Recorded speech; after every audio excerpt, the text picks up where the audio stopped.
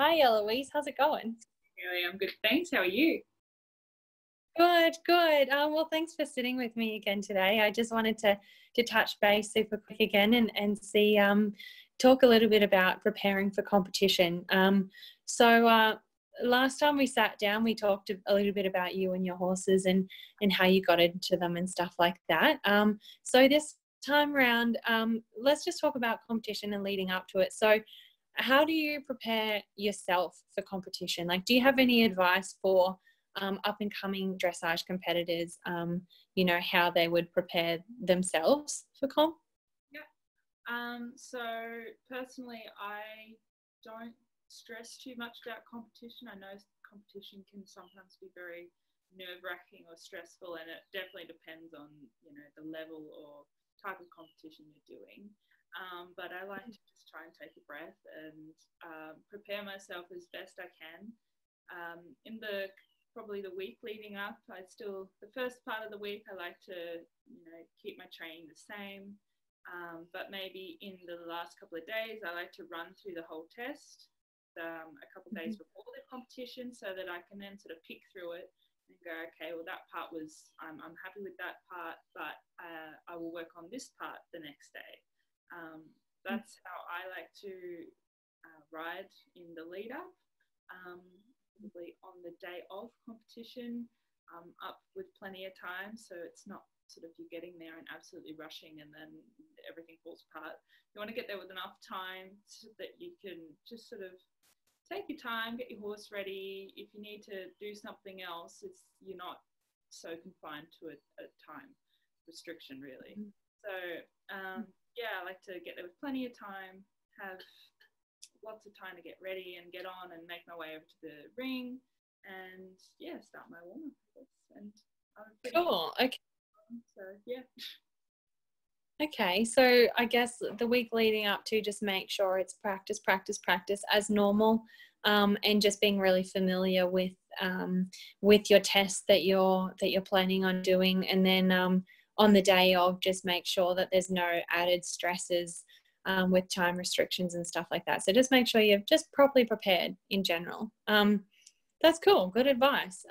So what about your horses? How do you prepare your horses leading up to competition? So obviously, you preparing yourself with that test. Do you think your horses find that familiarity with doing a similar kind of pattern again and again? Or is there a few specific things you focus on with getting your horses ready?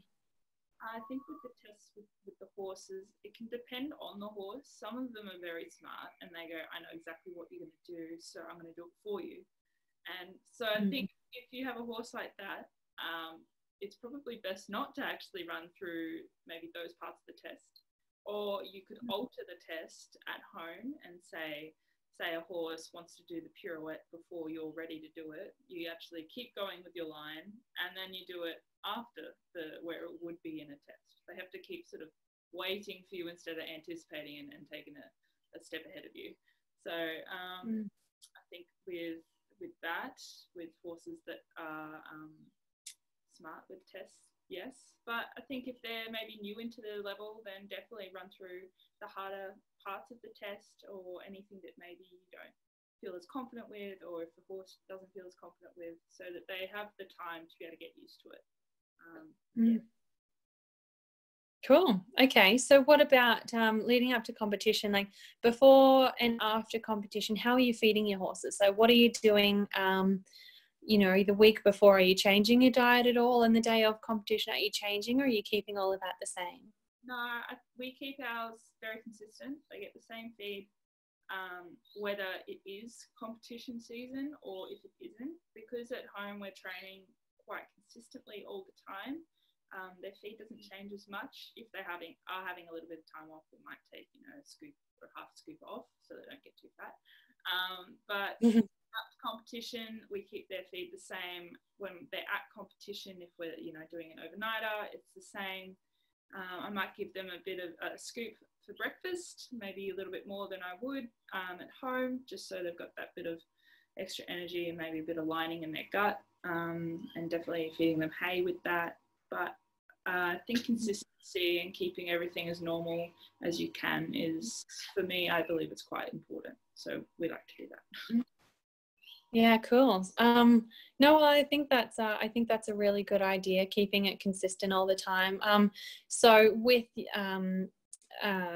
like working your horses consistently and training them consistently, whether it's competition time or not, I would well assume that you've probably been out today riding your horses and training them. Like, are you continuing training them in the current climate with there being not too many competitions ahead at this point in time?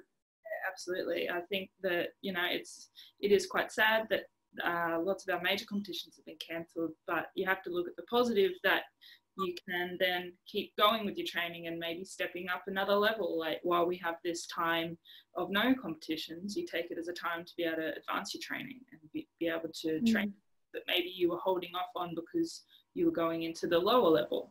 So no, I'm definitely still going and trying to step it up a little bit more than maybe I would have if I had competitions on at the moment. Yeah, I love that. So not only are you not decreasing your riding and bushing your horses, you're ramping it up, and you're really trying to better yourself and your horse in this little bit of a downtime with competition. So that's awesome. It's so positive and such a positive outlook. And we love that. So we wish you all the best with you know, progressing yourself and your horses in this time, and really look forward to seeing you out in the competition ring again. So thanks again for sitting with me this morning, and we will talk again in the very near future. Thank you, Hayley. It was great.